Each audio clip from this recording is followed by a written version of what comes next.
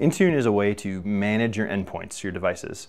Specifically though, not just computers, but we can also manage iOS, Android, mobile devices as well. So one of the big differences when we talk about device management is on-prem in an office situation like this. We've always talked about managing things with group policy. And so that requires your server on-prem, and then within that you have your computer that you connect to, your laptop, and it talks to the server and gets group policy, gets all of the things that are pushed to it. The problem is that when you now leave the environment, right, and you are at home, the only way to go back and talk to that server is to have a VPN connection to connect to there.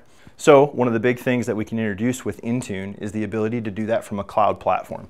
So now, in the same way that when you connect to the cloud, no matter where you are, if you have an internet connection, essentially you can connect to the cloud. You can get your Teams content, you can get your email, you can get anything within inside of the 365 suite, right? Intune is a component of that Microsoft 365 stack in the cloud that allows us to manage those endpoints. We can now push policy in the same way to those endpoints. We can store and manage all of that in Intune in the cloud. It also gives us the ability from a security and compliance standpoint to do auditing. So we can take audits on these devices now and say, hey, when is the last time that this device was patched? When is the last time that it got Windows updates?